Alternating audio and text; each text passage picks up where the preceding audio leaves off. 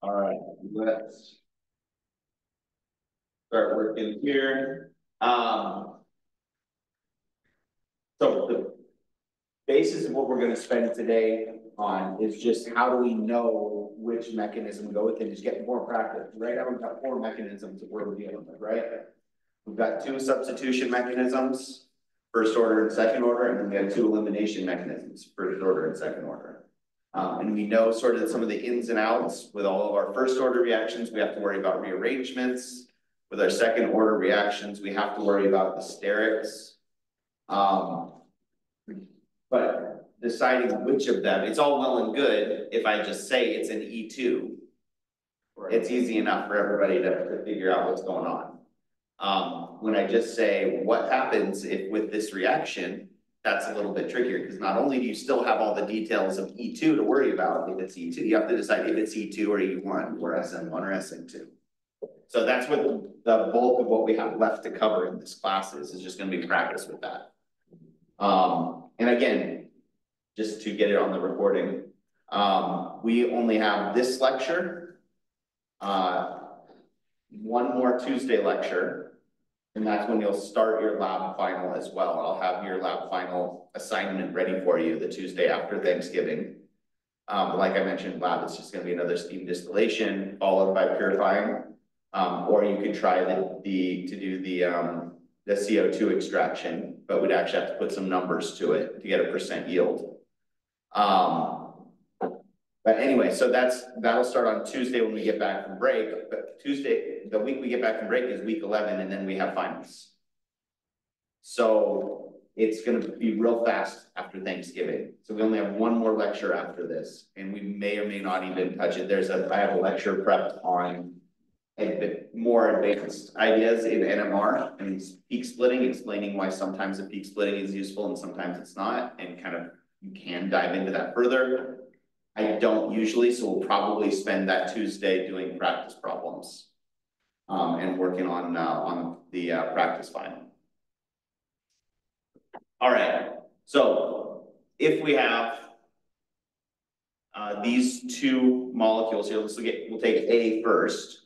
What are the major and minor products of the following molecules when treated with a strong base? The key here, what does strong base tell us? Elimination. With no more specifics, like it could also go through a substitution reactions, but without any more information, we don't know what the substitution products would be. We need to know what the nucleophile is for that to work, right? So if it just says strong base, just think pure elimination.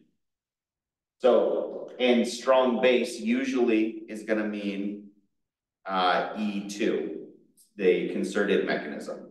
So no rearrangements to worry about. So let's look at A. Give that a second, and then we'll draw out the products.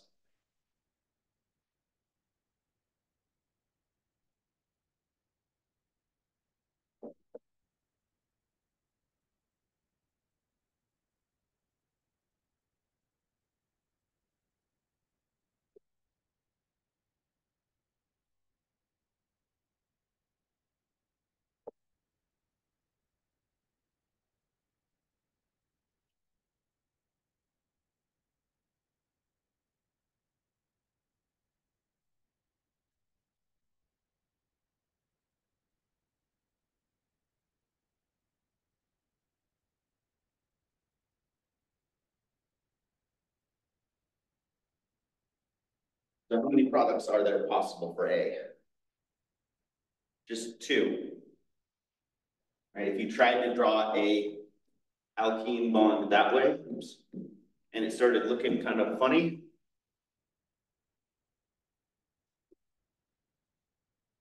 that's not going to work, right? Got carbon with 5 bonds. The reason we can't see an elimination in that direction is because there's no hydrogen on that carbon. That quaternary carbon has no hydrogen that a base could pull off. So we won't see an elimination reaction. So we'll still see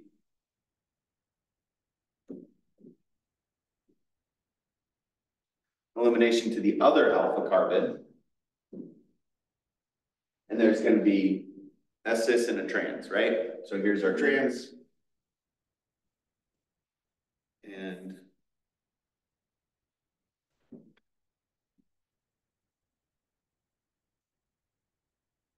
there's our 6.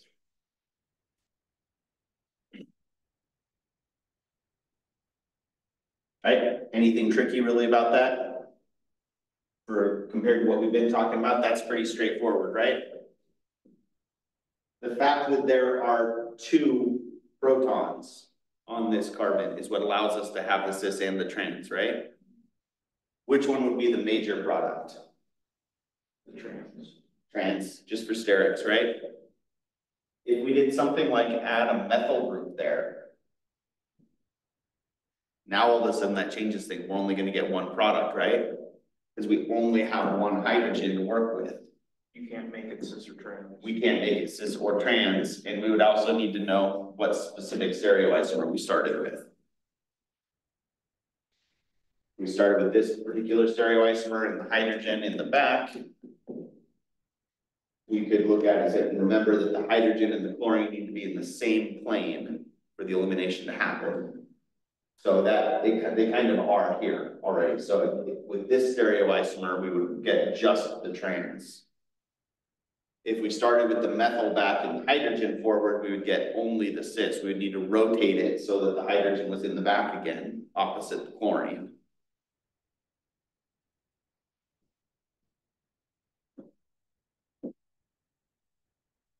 Which is what we have over here. Yeah. All right, so with this in mind, when you have a carbon, when your alpha carbon has only 1 hydrogen, you need to arrange it so that hydrogen is opposite the chlorine before you can, and then you just basically flatten it out like putting flour in a book, press it. All right, so we need to rotate this with the hydrogen back, which then gives us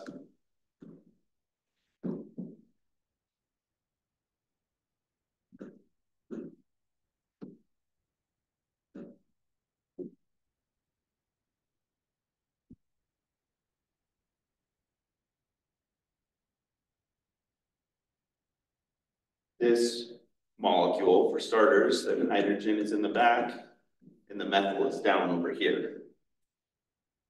And now when we pull the chlorine and the hydrogen off, they're roughly in the right, in the same plane. They're periplanar. Sounds like that word bothers me. I dislike the mathematicians fight. And like, no, it can't be coplanar, they're periplanar. Periplanar sounds like a 70s TV detective.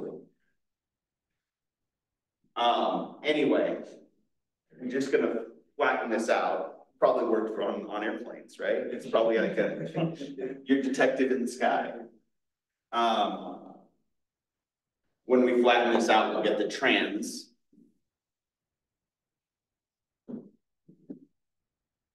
There. Accidentally put an extra methyl in there. Methyls go here. All right, and so this one you will only see 1 product. It's not a major and a minor like we saw with A. It's only this one. Even though this is the less favorable based on sterics, it's the one it has to be to get the hydrogen and the chlorine periplanar.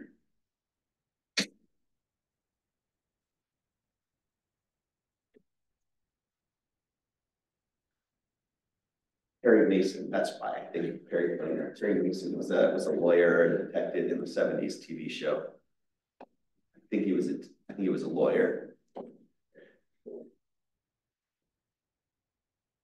Mathematicians just have to do whatever that's what they do. No, it can be a degree off. It can't be coplanar.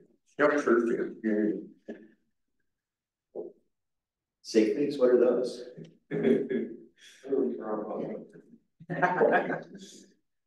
All right, so this is sort of, it's not the easiest summary to look at, but this is, I try to give you a bunch of different ways to look at these summaries of these. But this is a pretty good idea of their relative reactivities. So if it's a methyl or it's a primary alkyl halide, if it's methyl, it can only do SN2. there's only one carbon. You can't do an elimination reaction if there's only one carbon. But if it's primary alkyl halide, you can do SN2 or E2, depending on how good your leaving group is and how strong your base is. Is it a better base or is it a better nucleophile? Tertiaries, alkyl halides, can go through E1 or E2, but they will never go through SN2. Right? You can still do the second order elimination because the alpha carbons are still accessible. All right, and again, this is on the slides on Canvas, so you don't need to worry too much about writing all this down. And we'll have some other ways of looking at this in a second. And the key here, why all the similarities between the first order reactions and the second order reactions? Why are they similar? Because they have the same basic approach, right? First order means leaving group leaves and then something else happens. Second order reaction means everything's happening in a concerted manner. Right? And I've been trying really hard not to use a one-step reaction versus two-step reaction because that makes the one and the two confusing. First order and second order, think concerted and stepwise, not one step, two step. I just want to put that out there. Don't get confused by the numbers. It really isn't one step or two step. Right, exactly. So it's all about the first order versus the second order. And the first order reaction is stepwise, and the second order reaction is concerted. You can just think about it like with the reaction rates. Exactly. It's just going to be a lot faster. Exactly. E or SN2 versus. That's absolutely right, and I'm glad that we set the table with Gen Chem in early on here to talk about it in those terms, because this used to be the number one thing that my students in OChem would get confused on, was they would mix up the first order and the second order. It was like the OChem equivalent of thinking electrons have a positive charge. I lost an electron, my charge went down. That's a thing in OChem, right? This is the same thing. The one and the two are confusing if you think about it in terms of number of steps. So don't do that. I find myself thinking like unimolecular, biomolecular. Yes. When I try to think back and remember it, I'm like, how many molecules are in that first step? And all the best online resources attack it that way too. When I first learned OChem, there were no online resources, and my teacher had been teaching it since the 70s and without updating the material a whole lot. So we are better now about that. So pay attention to that. What is the additional wrinkle that we have to do for these first order reactions? Rearrangements. Rearrangements, making it into a tertiary. Right. Versus you can do a hydride migration, or if you need to, you can also do a methyl migration. Those are slower, so they only happen if there's no hydrogen that can shift around. We're not gonna worry like migrations where there's like internal changes in like ring size and stuff. For now, like just migrating. just hydrogen or methyl if that's like bingo. Anything else is going to be more case by case specific. So I want you to be aware that it can happen, but it's not something you need to be looking out for. All right, so this is one of my favorite. This is from that Klein textbook where is no longer our primary textbook because it's costs $280. So we use the Open Stacks one, but it still has some figures that I really, really like. And this is a really good summary slide. And so this is key, and I will give you this on the time. I'm not going to give you the color graph here. You have to know how to apply it, but I'm going to give you this list of strong base, weak nucleophile, strong base, strong nucleophile, weak base, strong nucleophile, weak base, weak nucleophile. All right, and then for your reactions, I know that this is not a comprehensive list and that there is some interplay here, but as far as for this class goes, your reaction sheet, your final is going to have basically a whole page or 2 page of reactions. It's going to be like 40 points of the 100 is going to be, I don't know if we get to quite that many yet, because we still only have 4 mechanisms. But basically, that's where we're headed in OChem 2 is, here's 2 pages of reactions. What's the major product for all of these reactions? So just know that this is not comprehensive, but I'm only gonna pull off of this for the test. And so I might ask about some of the fringe cases in like an explain why question. But this is key, right? Basically, you won't see any E1 or SN1 if it's primary. So if you have a weak nucleophile and a weak base, you're not going to see much of any reaction on a primary or secondary alkyl halide. Just because that you can't have leaving group leave first if it's a primary carbon, because that makes a primary carbocation super unstable. Secondary carbo, this is a little bit of a gray area. Sometimes we see an SN2 can happen, especially if there's rearrangement possible. And you will see some disagreement between different textbooks on this as well. You know, a lot of textbooks would have something in this box right here. But the key, so this is, I kind of like a more comprehensive look at it.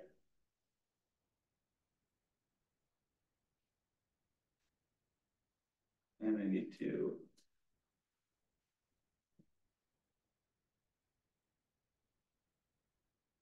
How do I get back to my mouse?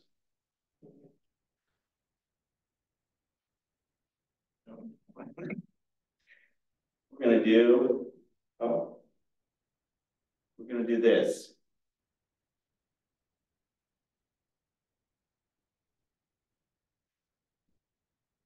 Or we're just gonna Google it.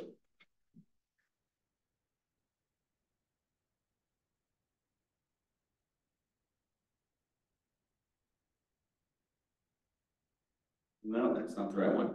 Hang on, I gotta get this link to work. We can do this.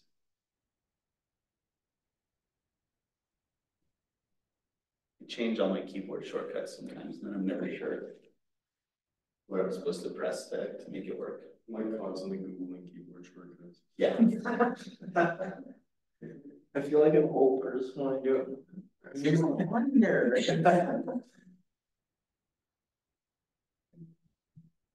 So the link that I gave you is actually to my Dropbox link for this, because clearly it's not showing up as well when you just Google it. So if you go to the link that's in the PDF, it'll take you to a download link and you'll be able to get this.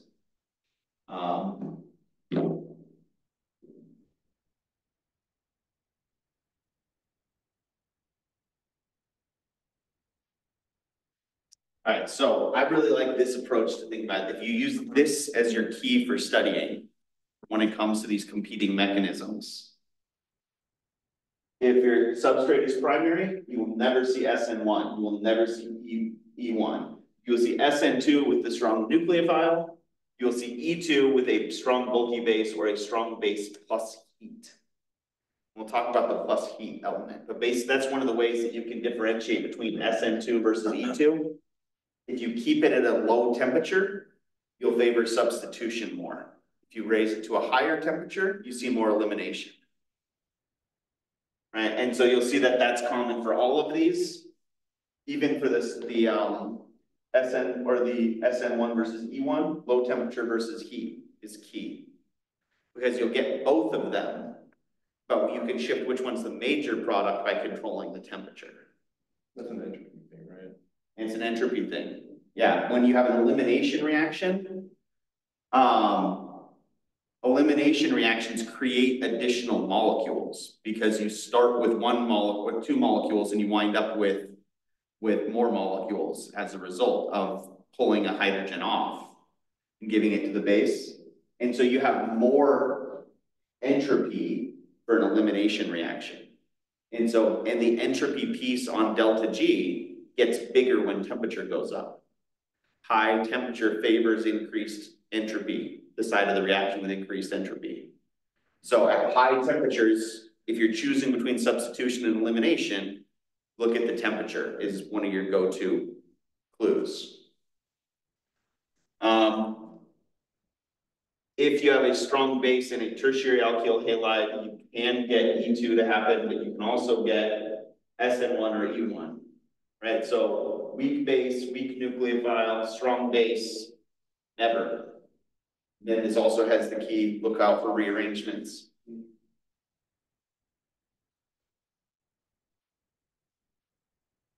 Right, and specifically, this also has that reminder, your hydrogen in your leaving group must be periplanar, and specifically anti-periplanar, so that they're pinpointed in opposite directions.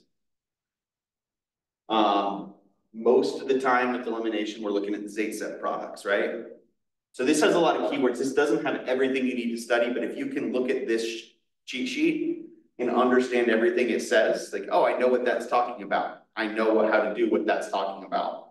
This is sort of a good summary. Like if you can just go through and check, I know what that anti-periplanar means and when it applies. Check, I know rearrangements are involved, the resonance are involved. I know how to handle that. I can check that off. So this is a good study guide when it comes to these.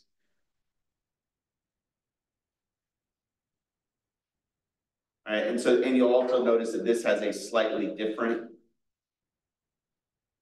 I don't actually remember exactly which version of this particular list of nucleophiles and bases I put on the test, but you'll have a practice test on Tuesday when we get back. And whatever's on the practice test is what I'll give you on the test itself. So study from that, but it'll be something like this, where you've got strong nucleophile, weak base, strong nucleophile, strong base, weak nucleophile, weak base, strong base, weak nucleophile. And the key, and this also has a good handy reference here. You mostly are going to see SN2 if it's a strong nucleophile, weak base. If it's strong nucleophile and a strong base, you've got SN2 and E2. In the temperature is probably going to be your dividing line between those two. Right, if you can only do SN1 and E1, then we're looking at sterics and we're looking at making those carbocation intermediates and watching for rearrangements. And there's one case, it's a strong base and a weak nucleophile, where you will only see E2. So that should be a relief. There's at least one absolute in there. These big bulky bases, they're really strong bases and really weak nucleophiles. So those are the ones that not only are you going to see only E2, you're going to get the Hoffman product instead of the Z-set product. You're going to get the less substituted as your primary product, as your major product. All right, so we'll come back to this.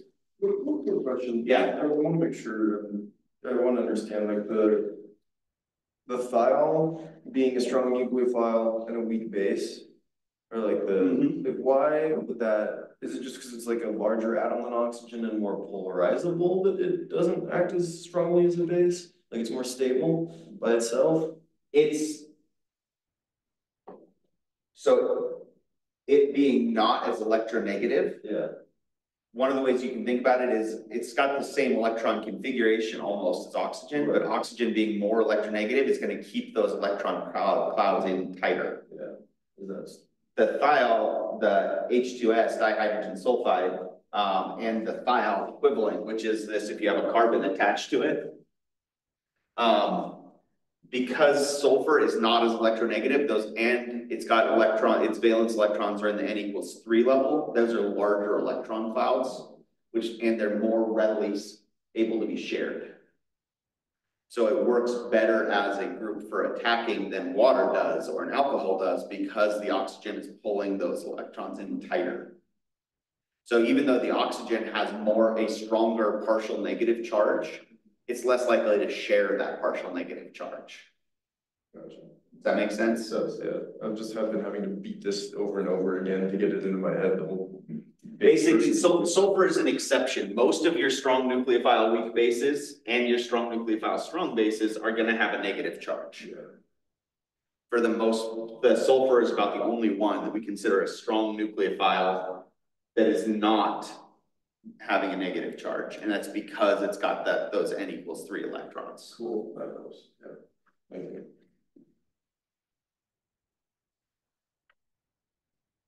All right. as I mentioned, there's definitely a lot on this sheet, so but it's all things we've covered with the exception of the last pieces that we were gonna talk about is the, sort of a flowchart decision-making process, or how do I decide which mechanism to look at? So this is gonna be one of your test questions though.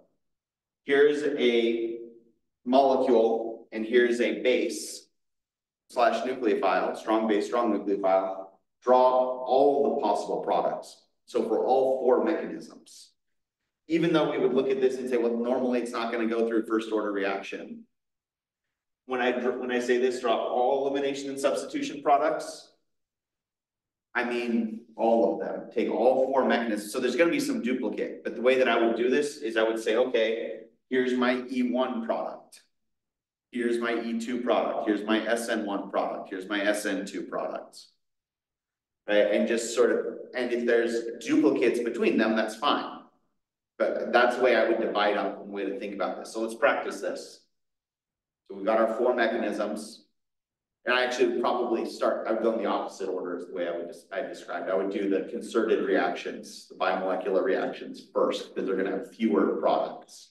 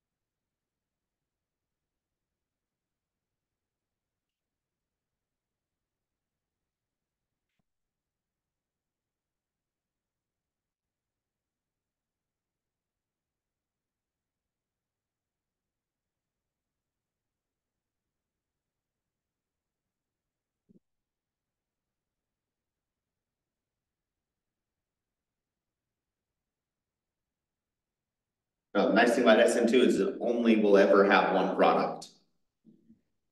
Just remember, it's got to be the backside attack. So bromide leaves, hydroxide comes in and attached, and the way you can keep track of that stereochemistry inversion is to keep everything in the same place.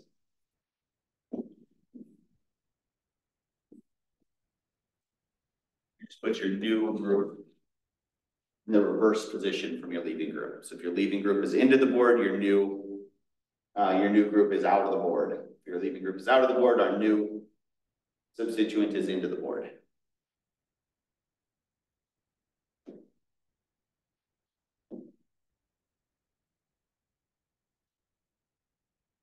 How about E2?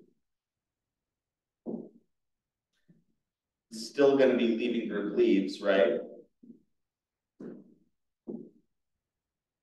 Except then now we have either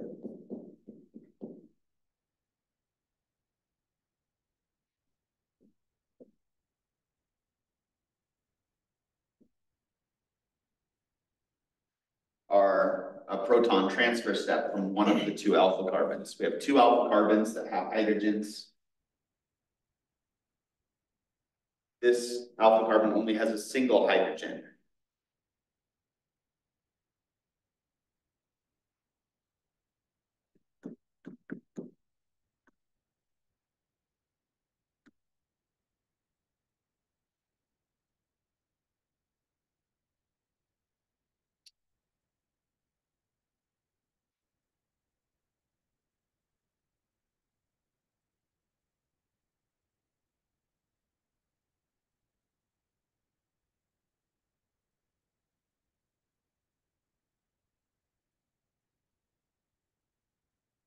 We need to worry about cis and trans for either of these products. For the first one, right? This one, even though there's only 1 hydrogen on this alpha carbon, the fact that the 2 methyls are identical means we're not going to have to worry about cis or trans.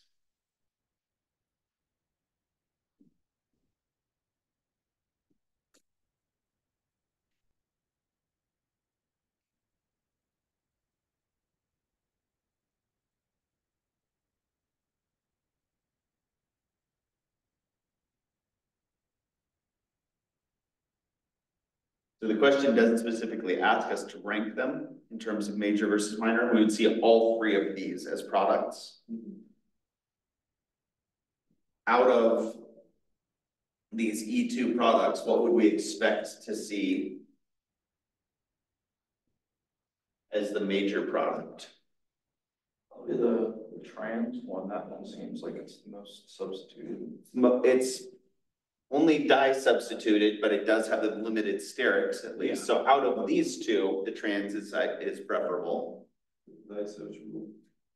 Zaitsev's rule says we want to make the most substitute. This one's tri-substitute. This is a gray area because this one has resonance with the benzene ring. So we'll definitely see that playing a role with the E1, because when we get our leaving group leaves and leaves find a carbocation, we have to worry about that when it comes to a hydrogen migration and getting a carbocation that has resonance. And this is what happens when I try to design one problem that has everything in it, is that it has everything in it, which means you got to get a lot of these conflicting cases sometimes. Right, so either way, on the test, if I use this example and I asked you to choose between these three as which one's the major, if it's one of these gray area ones, as before, explain your logic and I can give you full credit, because I would say, just looking at it, my instinct is that the resonance is more important than Zaitsev's rule, but I don't expect you to have all that intuition yet. Like I said, I've been doing this for years. So if you said this one because of Zaitsev's rule, you're right. If you said this one because of resonance, you're also right. And this honestly is probably going to be one of those ones where it's like, you know, really close to the same amount of product for both of them, where you have those conflicting variables. There's like a bajillion of the SN1U products. Yeah, so with the unimolecular reactions, carbocation reactions, since they both are going to come from the same intermediate, I would start by drawing the intermediate and showing any rearrangements, and then diverge from there. So regardless of if it goes E1 or SN1, your first step is leaving group leaves, which leaves us here, which means we have some rearrangement that can happen, right? Move the positive over by moving the hydrogen. Yeah, if we have hydrogen here, we drive that over, we get a carbon. In this case, definitely better to have resonance than it is to have tertiary carbocation. Resonance is the more important thing here. So this is what I was talking about. I didn't mean to give you one where you had to choose between migration to make a tertiary carbocation or migration to give it resonance. But when in doubt, go with resonance is the more important variable for these. So then our actual intermediate that we're going to see all of our SN1 and E1 products is going to look like this.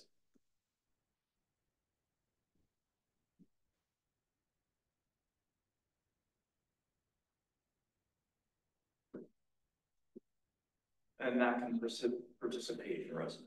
Because that gives, yes, we're not going to see the resonance, any of the resonance structures as part of as one of the products. Like we're not going to see our substitution, but it occurs and stabilizes it.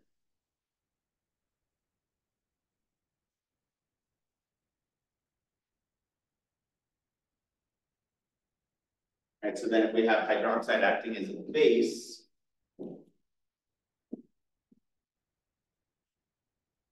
we're going to have it come in and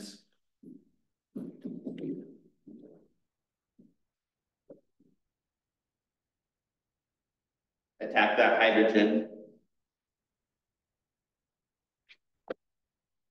So we're going to actually get two of the same products from the E2, right? The two where the double bond was conjugated with the benzene ring. And just like before, we can pick which one's gonna be the primary product here based on the sterics in this case. So this is for E1, right? This is for E1. Did I miss? I lost a header or a methyl. No, that one's okay.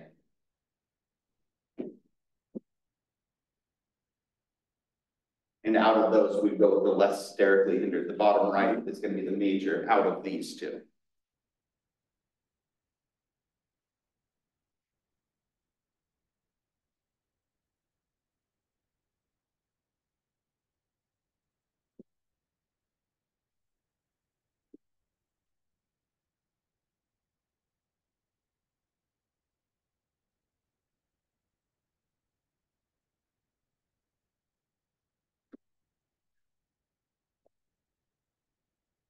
Last case for SN1 is we just have our hydroxide come in and attach directly.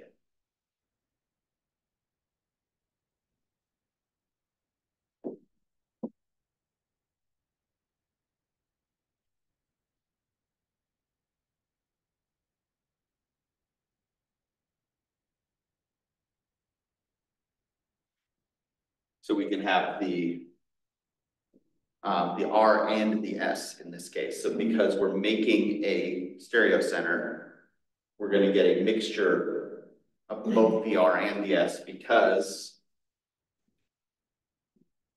the hydroxide can attack from on top or underneath. And that'll just give us the only difference.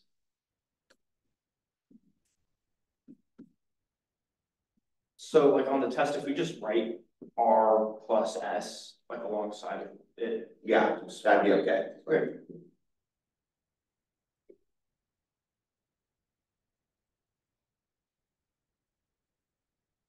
Right, so that was a lot of writing. I had to clear the board several times, right? So like half a page worth of, yeah.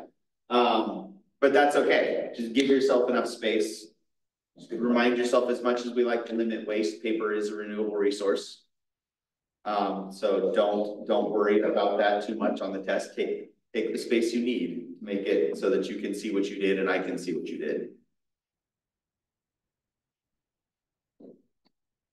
All right, any questions? That was a pretty good summary. It's a pretty good summary. And if we go back and look at, so hydroxide is our strong base, strong nucleophile.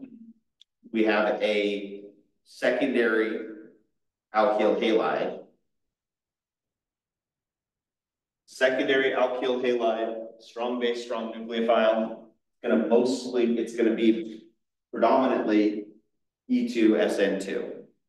And which of them is favored is gonna be dependent a little bit on the temperature. So if you have either of these two really, including this one, use your temperature as your dividing factor, as your determining factor. Right, so on the test, I'll do things like in an ice bath or with heat. And the way that we show that on the reaction here is I'll either write ice bath if it's a low temperature, or I'll say low T. Or just like heat. Heat, the symbol for heat is a delta, capital delta. So if you see So that that, just means addition of heat. yeah. So at high temperature, you're gonna see predominantly the E2 in this case. At low temperature, you'll see predominantly the SN2. Right, and actually that's the way that we have it set up in the final here, is that there's a page of reactions where it just says, tell me what the mechanism is. What's the favored mechanism? So that's effectively multiple choice, right? You've got 4 choices for each of them. And then it'll be the same 5 reactions on the second page, or 5 or 10 reactions, I don't remember the number. It'll be the same reactions on the second page, and it'll say, what's the major product of the mechanism you chose on the previous page. So, and the way that I grade that is I use the abbreviation wrong but consistent with. So if you picked E2 as the dominant mechanism and it should have been SN2, on the second page, I'm not going to mark you down twice for making that same mistake. So if you said E2, even though it should have been SN2, I'm still going to grade it like E2 was the right choice on the second page. So it doesn't seem fair to me to mark you down twice for the same mistake, right? So as long as you can be consistent with your own logic, you're not going to be marked down. It always bothered me. I would have students that would say E2 and on one page, and then they would draw the product for substitution. I think they were like hedging their bets. Like, it's a 50-50 shot, so I'm going to make sure I get at least one of these 100% right. That bothers me because I'd rather you're internally consistent and logical the way you approach these. So that's why I use that wrong but consistent with your previous answers. Promoting intellectual honesty. That's the idea. Doesn't always work out that way, but. All right. So this is just going to be another way to think about the various aspects of this. And so we'll go through these and we'll take a break and we'll go through them again and try to apply them. And then we just have some practice problems. So we might actually finish a little bit early today. I'm sure everybody will be pretty upset about that on a Thursday. All right, so if we've got an alkyl halide, and this is putting aside what type of alkyl halide.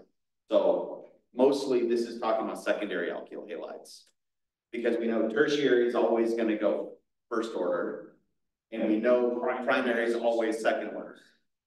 So if we have a secondary alkyl halide, that's when we need to worry about these other factors. So if you've got a strong base at high concentration in an aprotic solvent, The concentration of the substrate or of the base? yes,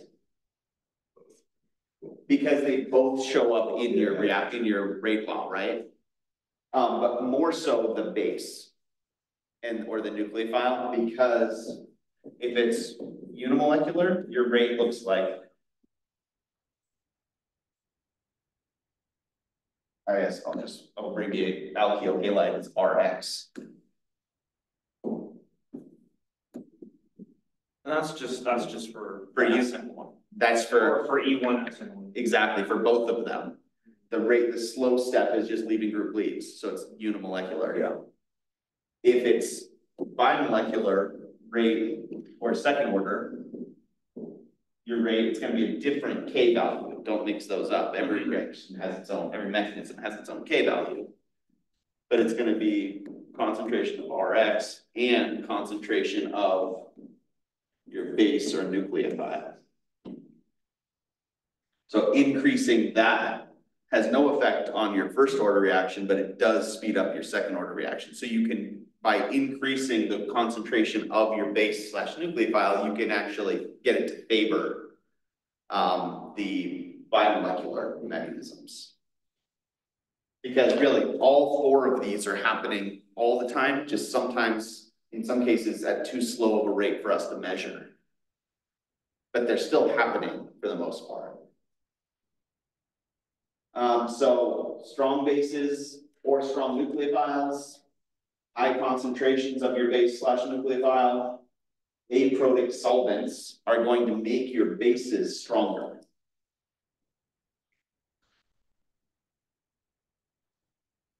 And it also, aprotic solvents aren't going to stabilize that carbocation intermediate as much.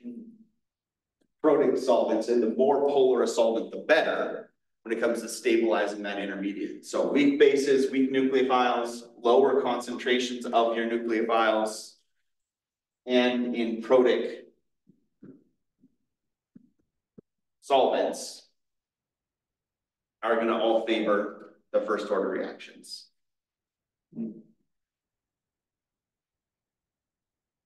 And then once you decide first order or second order, then you decide substitution or elimination. Right, because that's the bigger divide here is it unimolecular or bimolecular? And then we look at it and say, okay, it's second order, is it gonna be elimination or substitution?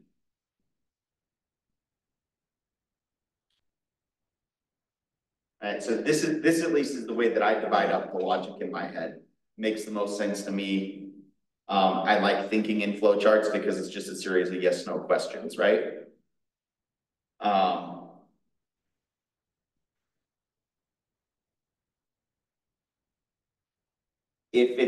If you have something where you don't have any sterics getting in the way, it's gonna favor substitution in both cases. Right, so if you have a sterically small base / nucleophile,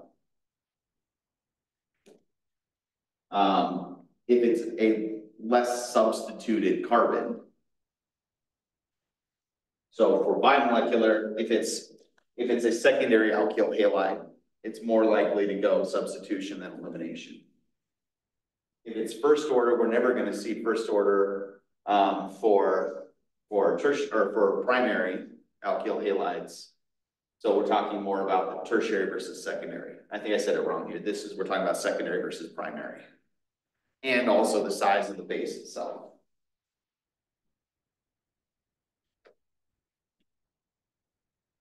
If there are steric hindrance, you're more likely to see the eliminations come out.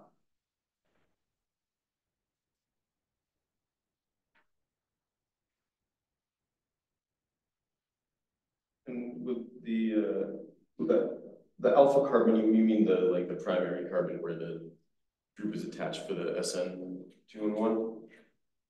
Sorry, yeah, I mean the active carbon. Okay. I just looked up and used our limit of this active.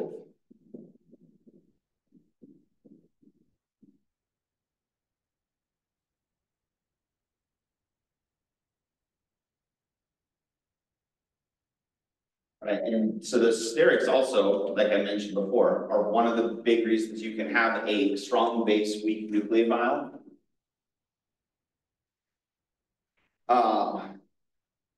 And I'm actually blanking on what TBU stands for. But basically, if you have those big bulky groups attached to a nitrogen or a oxygen. So this one is lowercase, let me switch back. So T-butoxide, and this is DBN, I believe. And again, I can't remember what it stands for, the abbreviations, but I'll look those up. They're in the textbook as well. The main thing is you're just looking for those big bulky groups attached to something that would normally be a strong base, strong nucleophile.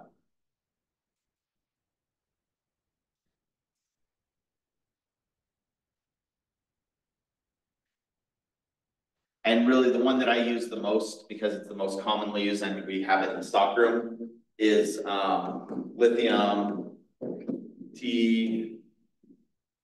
not lithium, T-bu-OK. Tert-butyl potassium T-butoxide is the full name for it, but a lot of times organic chemists will write it like this.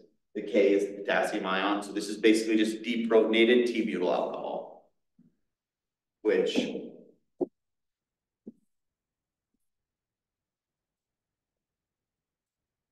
it's going to look like that. So big bulky group attached to something that would normally be a strong base and a strong nucleophile makes it just a strong base.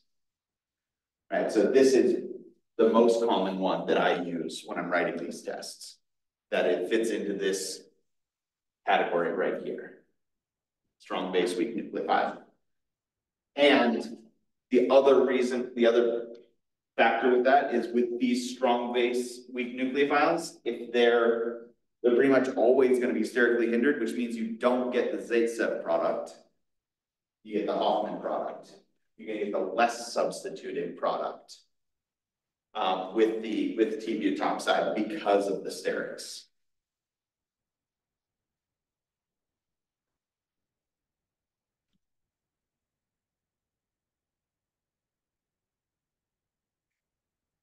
All right, so let's take a 10-minute break. Let's come back at 11. And we'll start by trying to apply some of these concepts and do some more practice with it.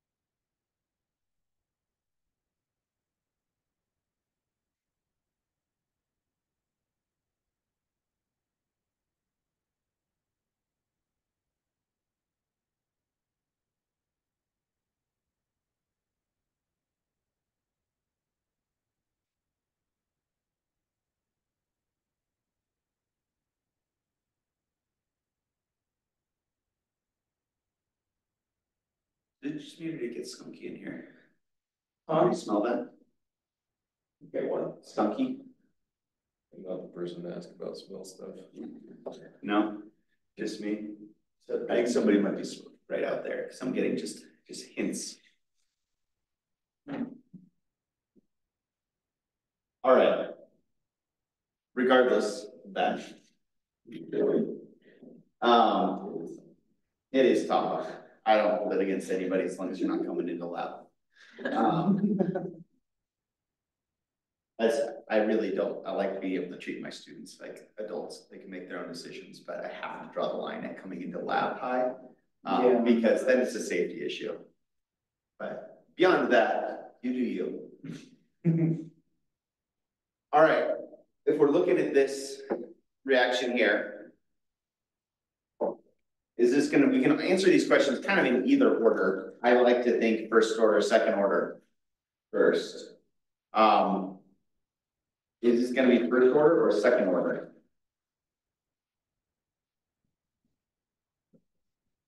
Yeah, it can't be second order because it at least can't be a second order substitution. It could be, especially with the resonance and a really good leaving, it's probably first order though. Because not only do we have a tertiary carbocation, it's a tertiary carbocation with resonance stabilization. Those are all things, and in a non-polar solvent, that might change things a little bit in cyclohexane, but in general, we're thinking tertiary alkyl halide. Our simplest way to think about this was this one, tertiary alkyl halide, strong base, strong nucleophile, which is our, the amide is not listed on here, but it's a strong base, strong nucleophile. So we're looking at E2. So we might be able to say, if it was a weak base, we could say SN1. But in general, looking at it from the point of view of, think about the leaving group, think about how strong base and nucleophile you have. Strong base, strong nucleophile is always going to favor second order. And those are your two biggest variables, are how strong is your base slash nucleophile, and is it primary, secondary, or tertiary? Everything else is basically splitting hairs compared to those two.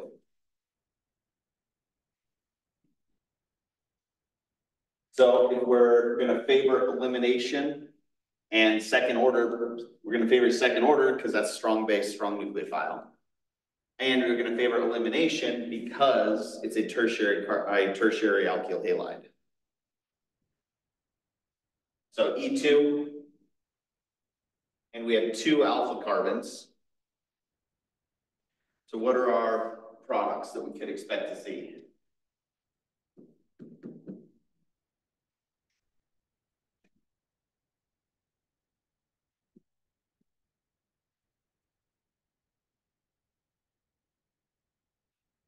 We can have plus the transversion if this is our alpha carbon. Sorry, I'm missing one. I drew the arrow the wrong way. For that line, I mean. We have that plus the transversion.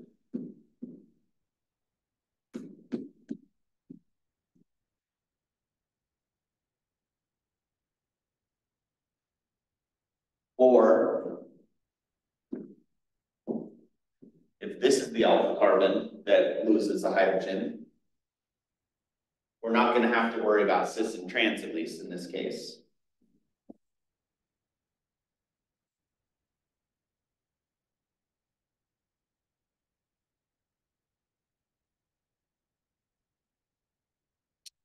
So out of those 3, which is going to be favored? Or I guess between the 2 colors, between the 2 alpha carbons, which will we see more of? Red or blue? Red. This is not a sterically hindered base, so we're gonna see the more substituted carbon. Or sorry, more substituted alkene. This is tri-substituted, so is this. We're gonna see definitely more of the red alpha carbon going through this process. Then out of these, that's gonna be a larger proportion.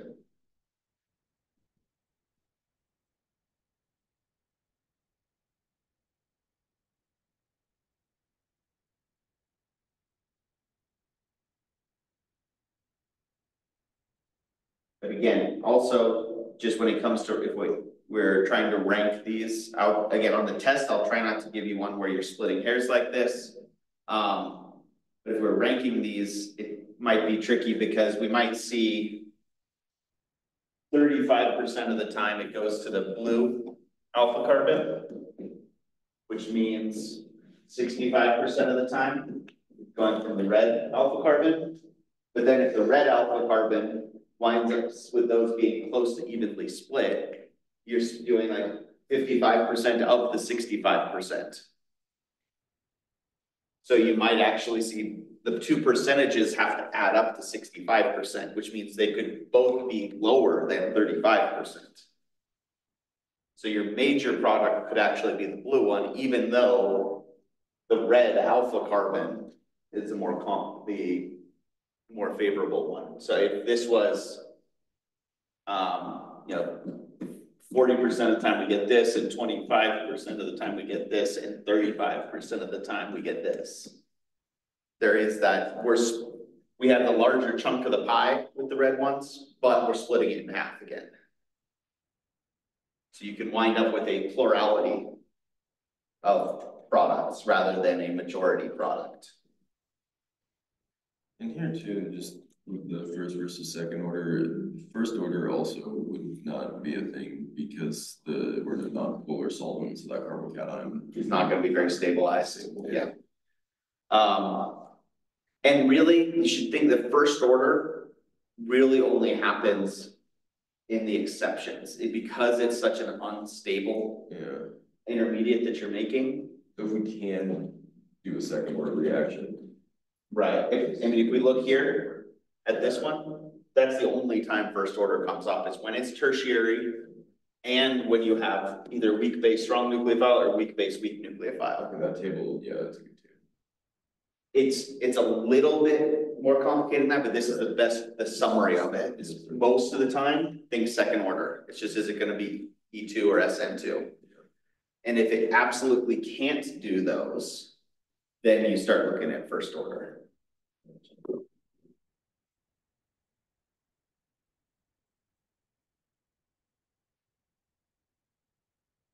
Here's our T-butoxide.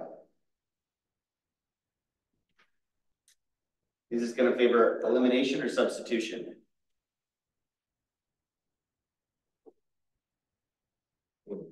Elimination. We have a strong base, but it's sterically hindered, so it can't be a strong nucleophile. So strong base, weak nucleophile, going to favor elimination, especially on a primary carbon. We're definitely not going to see any first order stuff going on. And with a sterically hindered base, we're not going to see much of the way of, we'll see probably some. In fact, the product that you would get if you did have this act as a nucleophile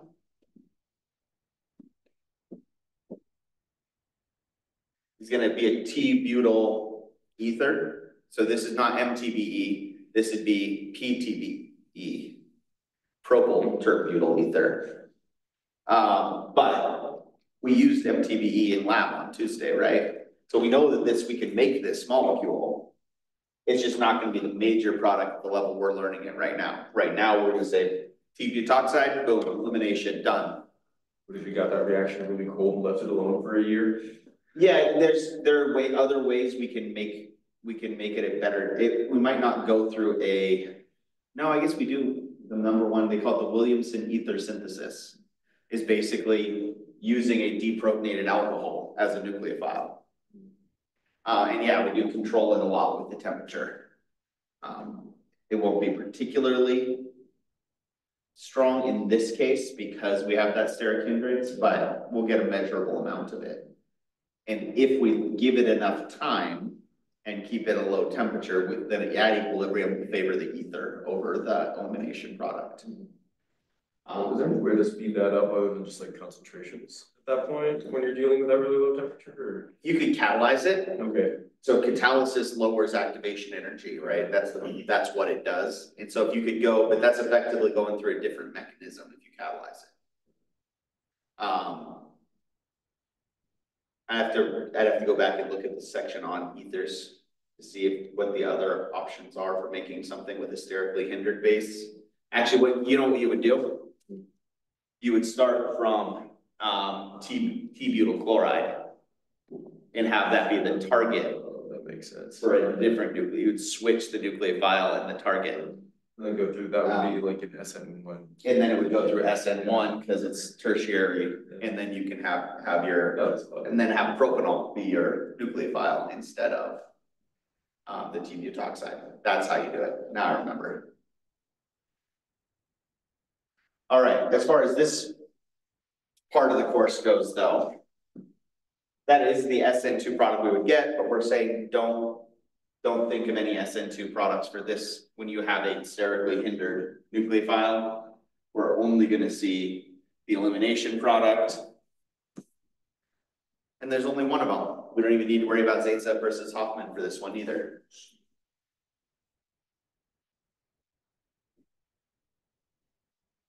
And because it's a strong base, we would expect second order. Strong base and a primary leaving group.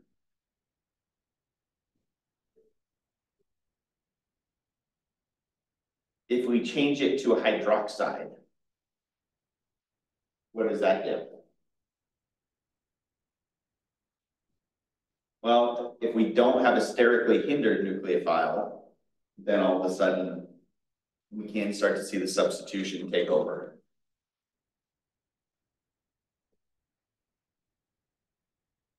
If we have a primary alkyl halide that is a strong base and strong nucleophile, now we're up here.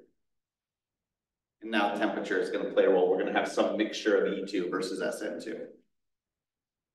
Favoring the SN2 unless we say at high temperature.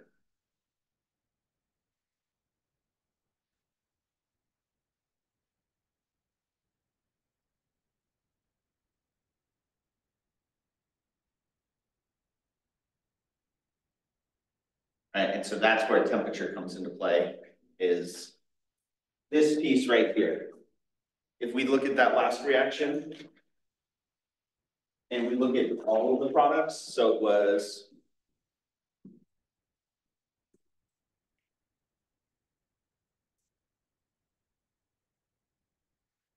if it goes through the substitution, we get the same number of pieces out the other side, right? But if it goes through elimination, we're going to get 1, 2, 3 independent pieces. So all eliminations all have that same thing. Substitution, because of the nature of it being substitution, means you're going to get the same number of pieces out the other side, which means they effectively have delta S of 0 within sig figs. On this side, though, the fact that we started from 2 independent particles and we made 3 independent particles means we have an increase of entropy that's fairly significant. Which means as the temperature goes up, that delta S piece gets bigger. We start favoring more and more, making the elimination product the higher and higher temperatures. Higher temperature doesn't really slow down the substitution. In fact, it's still at a higher temperature, so equilibrium or the rate law will still increase the way we would expect it to. But increasing the temperature means that the elimination is going to get favored even more. And because this is the equilibrium constant, not just the rate constant. At high temperatures, we favor the elimination product because that's more, it's for the same amount of exothermicity.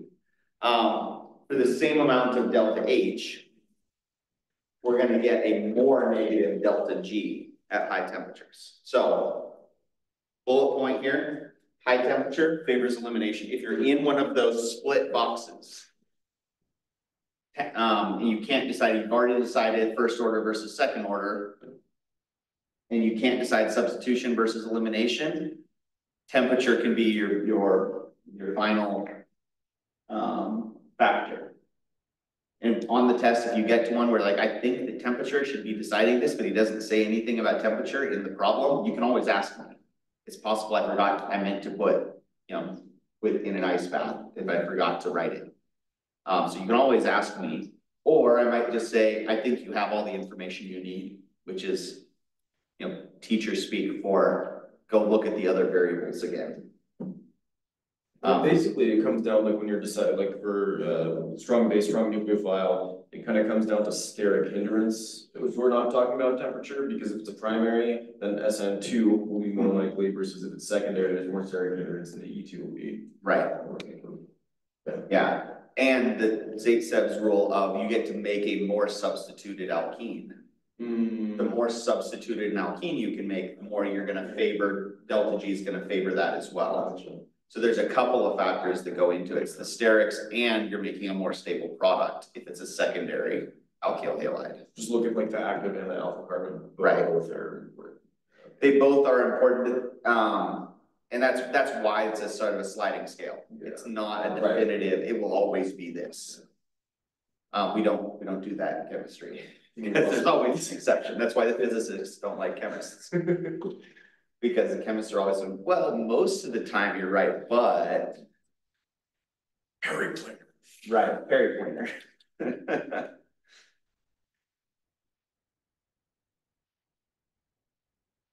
All right, so if we have a secondary alkyl halide, that's really where all of the trickiness comes in, right? If we're in a non-polar or an aprotic solvent,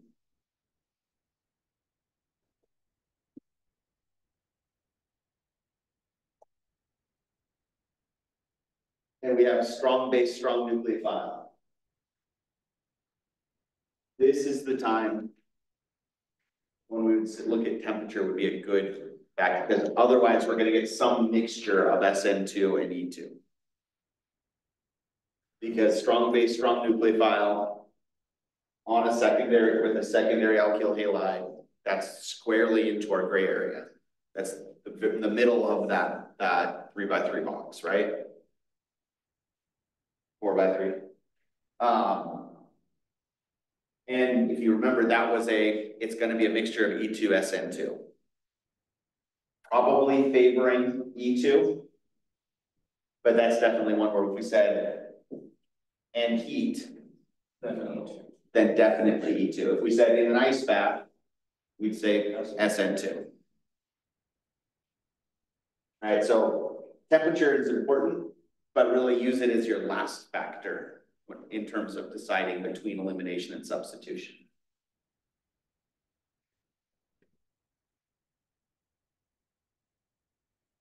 And if we had a weak base, weak nucleophile in a protic solvent, is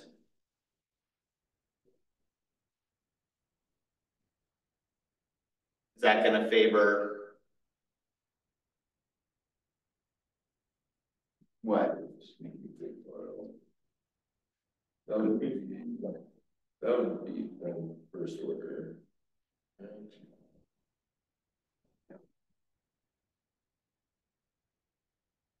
So secondary, weak nucleophile, weak base, SN1 or E1.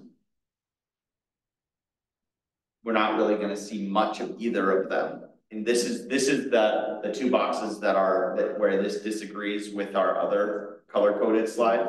Our color-coded slide just said X. Right. Nothing. You're still going to get some, especially in a protic solvent, where we have such a good leaving group with a protic solvent. We'll still get some of both of them, but it'll probably be close to 50-50. And so again, temperature is going to be your defining factor. It'll be first order, but whether it goes first order substitution or first order elimination is gonna be dependent on the temperature. And it'll be slow either way. And then so in the polar protic solvent, would it then like a secondary carbocation that is benzoic or allylic be like more stable than a tertiary because of that resonance, or is it kind of one of those? About the same. About the same? Okay. Yeah. That's okay, I wanted to think about that. The activation energy, I don't wanna approach it that way too much. I see what you're saying. It won't be that different of an activation energy, but you're still gonna be able to favor making that a little bit more than if there's no resonance. So I actually would typically put benzoic and allylic more down here, but the reason that they're here is because the rearrangements and these other things are closer, they react closer to secondary in most circumstances. But with a weak base, weak nuclear value, you can get them to go second order. I would probably put them as their own category here. Yeah. Because they have their own wrinkles to pay attention to, right?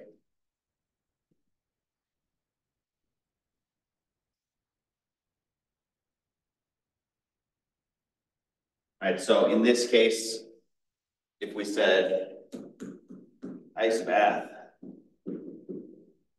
polar protic, we're gonna get alkene in the more substituted alkene.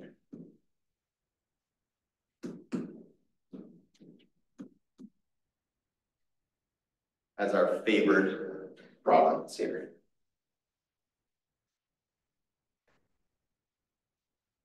Wait, the ice bath, wouldn't that favor the? Oh, sorry, that ice bath would favor eliminate. You're absolutely right.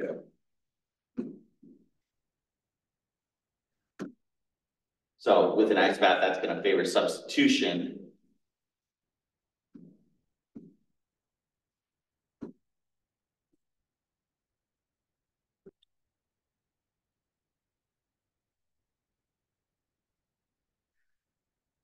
So we get a methyl sec-butyl ether if we're using the old school way of naming, which we won't for very much longer, just because we talked about MTBE is the only reason why we use that nomenclature when it comes to naming ethers. The IUPAC way of naming ethers is way easier because you just treat them like they're a branch. Versus the old school ways, you named each part separately. So it'd be methyl sec-butyl ether. But then you have to know isopropyl versus sec-butyl versus tert-butyl and all that stuff. My brain's already about to explode. So. Well, nomenclature is easy then, because that's like a step down in difficulty. Just add a little bit of vocabulary is all. One more thing to think about right now. Yeah, no, we won't do nomenclature for ethers yet, so don't stress about that. Cool.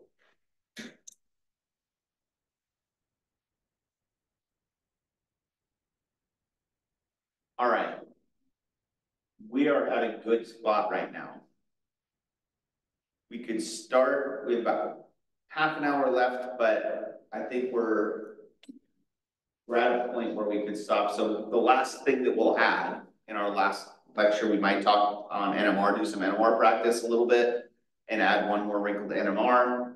But we'll probably talk about synthesis, which is basically just how do you go backward to say where you need to start from. Most of our reactions product has been, here's the reaction, what's the product? Synthesis is, here's the product you want, how do you get there? So it's just another way of thinking and problem solving. It's a little bit backwards.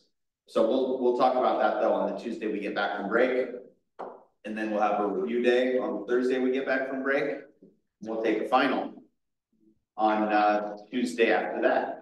I think we have Tuesday final. Does anybody remember what the schedule is? We'll talk about that when we come back. It doesn't matter for another couple of weeks, so. I'm pretty sure it's usually Tuesday. I think so too. We also have two final time slots that we can use. So we have a little bit more flexibility because we have the lab time as well. So we'll talk about all the scheduling and everything. I also did get an email from the accommodation center. If anybody is looking to take their test, their final in the accommodations services. They would like if you would schedule it as soon as possible so that they know how many people they have to look forward to. But if you're just gonna take it with me, then don't stress about that. All right?